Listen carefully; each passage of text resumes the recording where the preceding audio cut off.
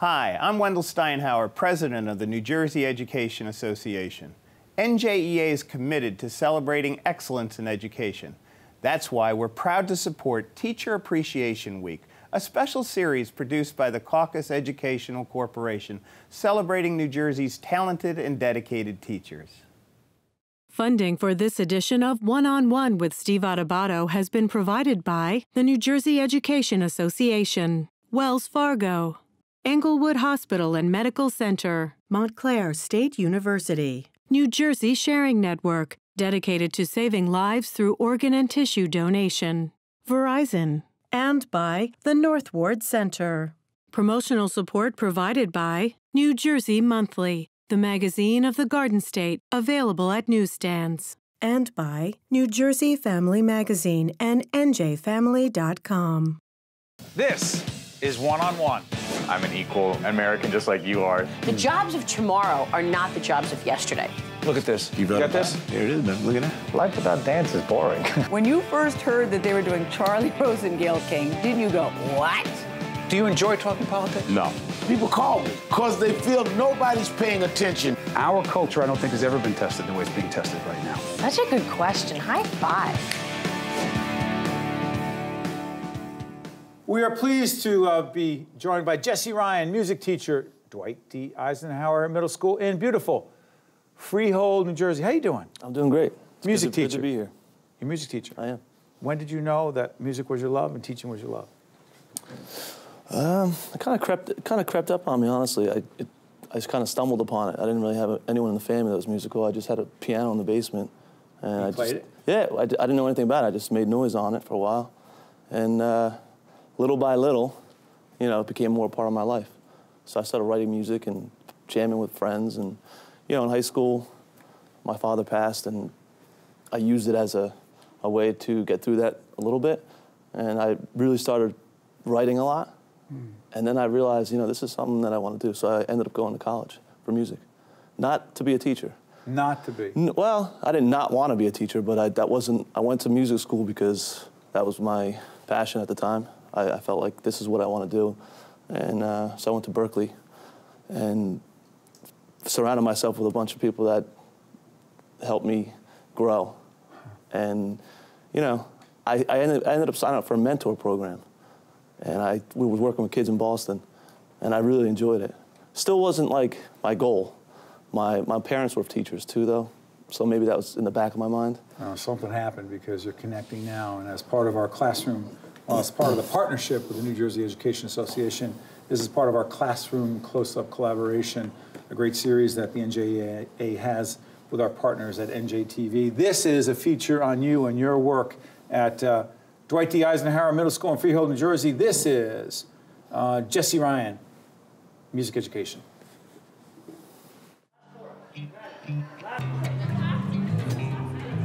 Let's just play the whole song. End it however you think you're supposed to, and then we'll correct it after that, okay? Jesse Ryan's love of music is undeniable. 1, 2, 3. My whole mission as a music teacher is to make kids love music in any way possible. Stop. Maddie, you're gonna just... Before Jesse became a teacher, he played in a rock band that toured the U.S. and Japan. You jog, don't sprint, just jog. But this School of Rock type program he created has become his passion. And then you bounce back, and you just... This year, the name of the band is called Static. That's the 8th grade performance class. We're putting on a concert tonight, and it's a year-long class, and we work on all aspects of performing, arranging, and we work on arranging the set, too, like how to put on a show, how to take the audience on a roller coaster ride. I'm not one to say, oh, I'm so proud of this because this is so great, but I usually feel that inside, like that this is something special. Like these kids look professional. You know, they get this confidence as they go, and I think that's what it's about, is them realizing, you know what, we didn't think we could do it, and we did it. You can't be just sitting like this. You have to be. Mr. Ryan is a great leader. He really wants to help guide us because he knows that we would kind of struggle on our own, I guess. Yes! But your shoulders are still turned to this way. I critique them and I critique them and I critique them. I try to love them up, but I'm pretty tough on it. I push them. Keyboard! Some of them, I think they discover, oh, I can play keyboard. Or, you know what? I could be in a band if I want to. You know, some of them are already there and they discover I can lead a band. Don't care, it hurts. You have to have ideas. It doesn't even matter necessarily if you're a good player. You have to, like, be creative. You have to contribute. Sometimes I let go of the wheel. There's times where it's like, we're not getting anywhere. But all of a sudden, as time goes, it's like a piece of clay, and we just start shaping. We gotta get to express ourselves, because, like, through music, like, we can, like, share our music tastes. We kind of all just kind of come together with music. It's basically like the start of a career, I guess. Like, if we want to do this in the future, it's a start. It's kind of like a family now because we practice so much and we're always with each other all the time. As a teacher, I try to provide a safe place where they can be turned on to the beauty of music. And some of them, I think, it gives them an identity, kids that don't fit, and now they fit. So I'm pretty proud of that this year, especially.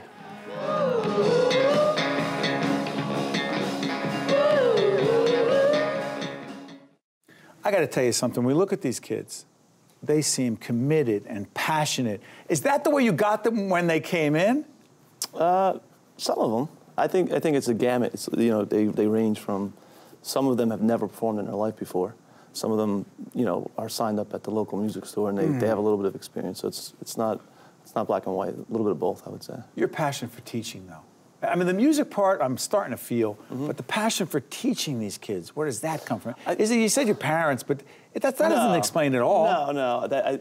You know, I never really saw myself being a teacher, but I think exposing kids, or like when I stumbled upon music and realized what it was and what it felt like, I think getting everyone to understand that that's possible for anybody. That's the passion. Like, it's something you work at. It's not magic. It's something. It's a craft. And it could be yours, whether it's at the hobby level or if you're a professional. I mean, it's just the more time you put into it. But opening that door, possibility for a 12-year-old, you know, and saying, you know, you can, but this is what you have to do in order to get there. Yeah. I think that's what I find the most pleasure out of it. Let me ask you, benefit concert coming up? Yeah, it's a benefit concert. We started the class. Originally, it wasn't a benefit concert. We're going to work towards the goal of performing.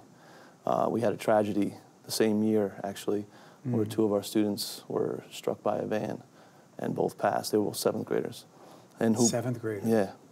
I knew both of them. Both of them had music class, general music class, and they were just getting, they were you know, bringing in posters of the Pink Floyd or the Beatles, or, you know, they were just getting, the light was just coming on for them. Yeah. So it was, for me personally, it was tough. One of the students I taught in elementary school as well, so I knew him for years. It was sad, and you know, I still get kind of teared up thinking about it now. But the concert is. But so the concert's it was originally for their benefits. You know, they had a couple of different charities in their name, and over the years we continued to do it for that. But then, actually, one of the students' mothers helps. She's a part of the team that puts on the show now. That's awesome. And she works in the school. Yeah, she's great. Annie Preston. So we were talking maybe 5 years ago about tapping into the kids' current, because the current kids no longer really connected to that. Right. So now we make it a process. It's partly them. We kind of talk about it, and this is over like months. We don't just do it the first day. We kind of let it happen, and we try to find a connection of some kind of benefit that the kids pick. So, you know, whether it's for a student in a school or, you know, somehow it's connected. Last year we did a playground for an elementary school. All the money went towards that for kids with disabilities. To make a difference. Yeah, it's a way for the kids to give back through music.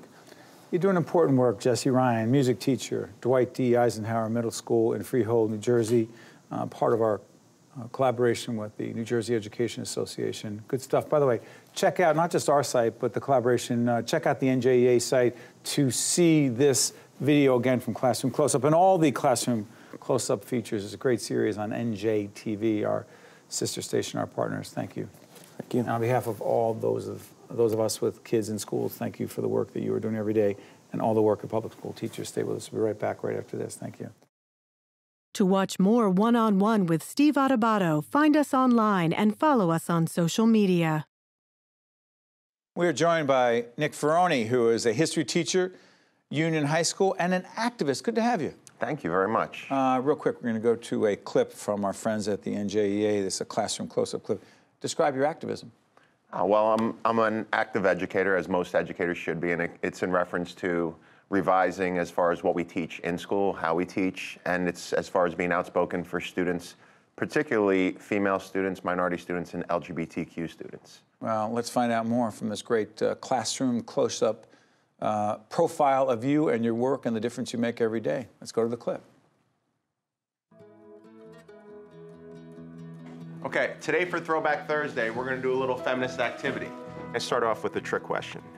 I want you guys as groups to come up with 5 things. Identify 5 things that a woman can't do better than a man, or just a woman can't do. It could be professionally, it could be biologically. They bounced around every sort of idea because they really were thinking hard about it. A woman can do anything a man can. It's just not, a woman doesn't have that type of opportunity a man has. That's right. A woman can do anything a man can do, and that's what history teacher Nicholas Ferroni is trying to instill in his students. His lessons go way beyond the textbook, and there's a reason for that. I feel like our textbooks indirectly teach sexism, racism, and prejudice, because we give the impression that white Christian males did everything, and that women, minorities, and certain religions were side notes. First question, up until 1978, women could be fired from their job for being tall, divorced, pregnant, or married.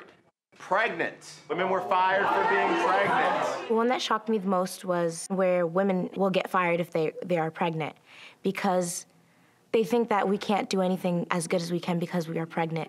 When he asked about those 5 questions, I automatically thought that women can do anything. There's nothing that women can't do. All right, so 5 things, like can women play football better than men? Can women be president better than men? Most of those things happened no more than 30 years ago, and my parents are only just slightly older than that. That surprised me the most. I thought it would be more like 100 years ago, but no, not even a generation passed. Up until 1972, women were not allowed to run the Boston Marathon. All right? I thought the lesson today was crazy because women couldn't do something simple as opening up a credit card or bank account. Women couldn't run a Boston Marathon. This is in the not too distant past. What women were Mr. Ferroni's lessons in the classroom sparked an interest in one of his students. She wanted to continue his discussions after school, so she created the Feminist Club. Being socially aware, advocating what you believe in is so important, especially as teens. So I created a feminist club to give people a chance to learn about social and world issues, to come together and make a difference in society. Women have a lot more to offer than just who they're wearing or how they present themselves. We are people, we have thoughts, we have ambitions. Women are strong. Women have the ability to do anything we choose to, but we don't have the opportunity to do so. So I think women need to stand up and just go out there and do whatever they want to do. How do you guys feel about that? I mean, this is amazing stuff, Nick. I mean, the way you're able to engage these students, how great is that? It is. I mean, I love my job, and I always say all good teachers question their profession once a week because it is one of the most mentally draining jobs, next to being a parent, I'm assuming. Yeah. But I mean, I love what I do. It's a great opportunity to kind of leave a big impression on kids and open their minds. It's fine. I do get some pushback for how I teach and what I teach on a national level. Huh? Why? Because, again, I mean, it's very interesting how, depending on where you go within this country, people believe that, you know, teaching kids to be open-minded is their version of indoctrinating kids to accept people for who they are. When my argument is very simple, it shouldn't require bravery for a kid to be themselves. You know, our goals as educators are not only to educate, but to make sure kids enter class and feel safe and empowered. So these so-called, quote, social experiments that you engage in, describe one. Well, we did one recently that went viral. And obviously, we all know education experience is the best way to learn. Like, kids rarely appreciate something until they experience it. We all do. So to give my students an idea of what it was like to be a woman in Congress, which is 20% women, obviously 80% men, the premise was we picked 8 of our toughest football players, great kids, and we set up a scenario where it was 80% girls and 20% guys, and they were voting on issues that directly affected the boys. Wow. And the boys, the video's insane because they were flipping out how unfair this is and this is outrageous. Girls are deciding the fate of boys. And it was such a powerful lesson where at the end they finally got it. What about the guys deciding the fate of women all the time? Oh, did you see the picture? Well, that's the whole premise is, you know, I should have no right to tell a woman what to do with her body. Right. Just like I wouldn't ask women's advice on a jock strap when I'm going to the sporting goods. Thanks for bringing that up. But it's, and how into this are most of your students? They are because I force them to be engaged, or I put them in situations where they feel like we rarely care about things until it affects us personally. So we just shot one recently to show them what Jim Crow South was like. We didn't base it on race, we based it on grade. And I had my students vote on new school policies that were affecting freshmen and sophomores and giving them the benefits and not juniors and seniors. Wow. And all my students are juniors and seniors, so they were flipping out. And then at the end, it obviously allows us to tie in right to what we're doing in class. Nick, when did you know that teaching would be your professional life? I would say when the first time I saw Indiana Jones, I'm like, I want to be that guy. But make that connection. Well, I mean, Indiana Jones just made me fascinated with history, adventure, education. That what we think we know is pretty much, we know facts, we don't know the truth. There's facts and there's truth. There's 3 sides to every story. So it's so interesting. You grew up, and I grew up in a hardcore, we did not grow up at exactly the same time, but I grew up in a hardcore, male-dominated, ethnic urban, otherwise known as an all-Italian neighborhood. Let's just say it was quite traditional, meaning women were not dominant and strong. They were, but they weren't allowed to be who they were. What was it like for you? It was the same. I mean, my dad's very, very, very proud Italian man. I always say my dad showed me what a man does. My mom taught me how to be a man. There it is. But it's at an early age, and I always bring up John Adams' quote about women, where Abigail Adams was basically writing, "Don't forget about the women," and he joked around. He said, "Abigail, we all know that men govern, but women rule." That's right. And I'm thinking about my mom ruled the household. I love my dad, but he wouldn't get to work unless my mom found his keys every morning. So it's that premise. So it's like from a practical standpoint. Women do rule. I mean, it's in most households, yet on a governed level, they have very little involvement. You love what you do. I do, and it keeps me passionate. I'm still no gray hairs yet. If I do get them, it's my students' fault. Yeah. I say that, but it's every day I still love what I do, and it allows me to be creative, and it gives me an opportunity. It's like having 150 little brothers and sisters. But there are so many amazing teachers in New Jersey, at my school and throughout. So my goal is just to kind of show that there are so many teachers going above and beyond for their students every day, and they don't get enough recognition. Nick Ferroni is a history teacher at Union High School and also clearly an activist. And on behalf of all of us who have children in the public schools, I want to say thank you to you and all your colleagues for what you do every day. Thank you very much.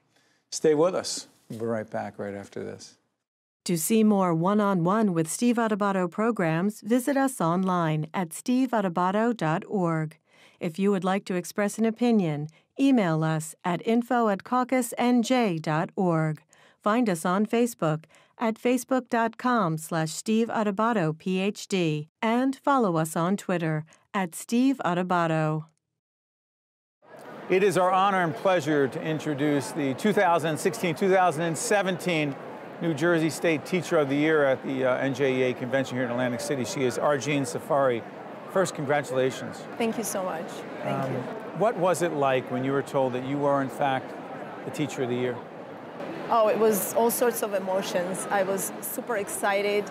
I couldn't believe it. I felt truly honored and blessed, and also a little scared of the amount of responsibility that this brings. Argine came to the United States with her husband in 1994, immigrated to the United States from Moscow. Describe coming to this country in 1994. First of all, you had been in love with music since you were 6 years old. Yes, I studied music since I was 6, professionally actually. And when I came to this country with my husband and my newborn daughter, it was a pretty scary experience because I was a refugee and I was really hoping to find freedom and, you know, all the dreams of becoming an American and taking advantage of all the opportunities that are here. And we really didn't have anything. There was really no money, no connections. So It was a challenge. It was a big challenge. But I think it's all those hard times that I had to go through that make this journey even more appealing and special to me. You told me before we got on the air that you love music as far back as you can remember, but your love of teaching. My love of teaching came later. I always thought I was going to be a performer. I didn't think I would be a teacher. So when I came to this country, I was trying to find myself, looking to do different things. I went to school to study language, ended up getting another degree in finance and business. And while I was at school, I had different gigs and jobs as a musician, and I realized how much I loved doing it. And after graduating from college, I actually started to work in business. Actually was on Wall Street for a little bit, and meanwhile I was doing these different things and directing musicals. And when I finally did a direct musical with a high school level, I fell in love with the experience of just working with these kids and making them feel special about themselves. And that gradually transformed me into wanting to do music, teaching. But I think the final moment was when I met this young girl in 8th grade, and she lost her father to 9/11, but she wanted to be a professional musician. And I decided to help her to get into this top performing school in New York City. And I was working with her to prepare her for this experience. It's a non-tuition-free school if you get in. And she got into the school, and I can't tell you how I felt when she got into the school. It was nothing compared to any of the performing experiences I had. So I think that's when I knew. And I decided to just become a teacher after that, and I never looked back. That's got to be very rewarding for you. Absolutely. There is no way I can describe the feeling when you get those kids to... Well, when they come to you and they say that, you know, you changed my life, you transformed me, I want to do what you do. I never thought I would be looking at the music or listening to the music the same way. That's it. That's why we are in this profession. That's why we do what we do. And the passion that I transform to my students, I transfer my love for music. I cannot imagine doing anything more rewarding. You can. So you could perform at Carnegie Hall. You could perform at the most extraordinary venue with your beautiful music because you are so talented, or you could transform the life of a young person and have them say, I've been turned on to music in a way I never could have imagined. I want to pursue a career in music. And you would choose the latter? Absolutely, because you are changing someone else's life, because you are leaving a legacy, because these are the people who will come and tell you that you had an influence in their lives. Yeah. And I don't know how to explain this, but yes, the performing experiences are great. You reach out to the audiences. You make them feel different. You make them think about something differently. But when you actually reach to the soul and heart of the student, and you make them feel better about themselves, you make them realize their passions, their talents that they never even knew they had, don't you think that's the best transformative experience one can have? Nothing better. So let me ask you, you came to this country 22, 23 years ago, right? Did you envision, or was it on your list of accomplishments, I want to become the New Jersey State Teacher? You're laughing already. Teacher of the Year. Did you say that's what I want to be? No, absolutely not. What I knew that I wanted to be is someone who will make a difference. I knew that. I wanted to make a difference. I wanted to do something for the community and for this country, because anyone who comes to this country and takes advantage of those opportunities is blessed to have this incredible country and to be able to really, explore those opportunities. I never had an opportunity like this. Sorry for interrupting. Would you have not had, I don't want to be overly philosophical or political, but when you were in Moscow, or if you were there today, you don't know because you're here in the United States doing great things, would you have been able to make the difference that you are making today here, back there? I would love to think so. However, it was a different climate. It was very different to even feel that you can do what you want to do. Here, it's a land of opportunities. I don't think we realize that people who are born in this country take it for granted. No, you don't. I don't take it for granted. I don't take a single day for granted. And that's how I approach my teaching too. I don't walk into the classroom and say, oh, here, another teaching day. I actually take every day to use that as an opportunity to do something special. As the Teacher of the Year in the state, as someone who's made a difference in the lives of many, I want to thank you on behalf of all of us who have children in public schools, all of us who have children. Thank you. All of us who love music. But the other thing I'm going to ask you is this. What's the #1 lesson you've learned about being a leader? The best thing about being a leader is being able to inspire people. If you're able to inspire other people, that is the best leadership one can ever imagine. It's not a position, it's not a job, it's an ability to influence other people and to make them better, and to inspire and to lead them in the best way that you can, and to make them believe in themselves more than they can possibly imagine. Congratulations. Keep doing what you're doing. Thank you, Steve. Appreciate it. One-on-One with Steve Adubato has been a production of the Caucus Educational Corporation, celebrating over 25 years of broadcast excellence. Funding for this edition of One-on-One with Steve Adubato has been provided by the New Jersey Education Association, Wells Fargo, Englewood Hospital and Medical Center, Montclair State University, New Jersey Sharing Network, Verizon, and by the North Ward Center. Transportation provided by Airbrook Limousine, serving the metropolitan New York, New Jersey area. My husband and I spent more than 30 years in the public schools. We're retired, but we like to stay involved. Do you think he's going to learn to fly? We're just as busy now as in our teaching days. The same goes for a lot of the retired educators we know. Let me see you all flap your wings like you're penguins learning to fly. Teaching is all about building relationships, and that never goes away. Because once a teacher, always a teacher. We're Ed and Miriam, and we are proud to be New Jersey educators.